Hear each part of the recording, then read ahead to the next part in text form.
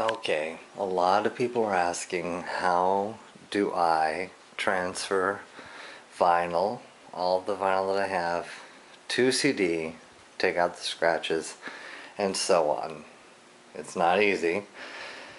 So I'm going to give you an example. In cases as Trent Reznor, which is Nine Inch Nails, has just released his album on vinyl, How to Destroy Angels, which is really good. You can get it on download. However, if you buy it, here is a remix available only on vinyl. And you know what? Kinda I want it. So I'm doing this one-handed. Beer, always beer. You take the record out. Actually, here.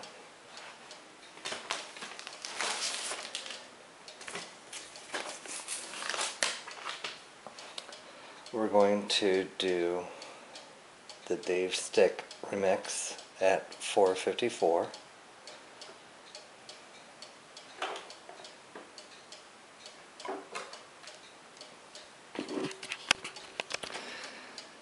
You put it on the turntable. I have a light in case I need to, but this is one track. I don't need to use these. You go down to your CD recorder. You hit record. I've already mastered the volumes. I did this before actually, so. It says new track.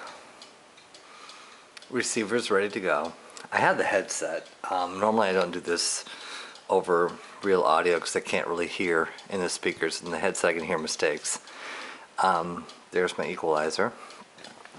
And because I don't like the sound, it took a lot to put that in there, but I want the highs and lows the way I want them to sound. So we hit start, and it will.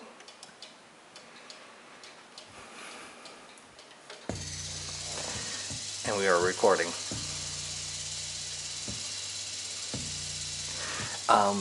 What you're seeing there is a sound that I want on the CD. I don't want too much high, too much low. So you split the sound. I think it took a technician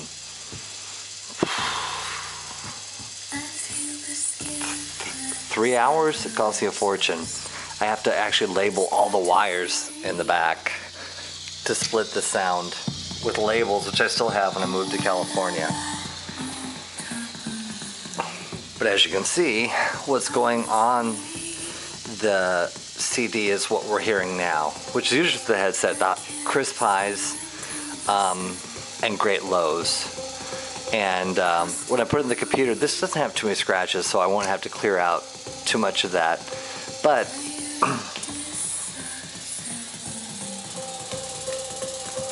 this is how we do it. And when we're done, I have something like that, which is Roxette, which I had to buy on the blue vinyl edition because it wasn't released.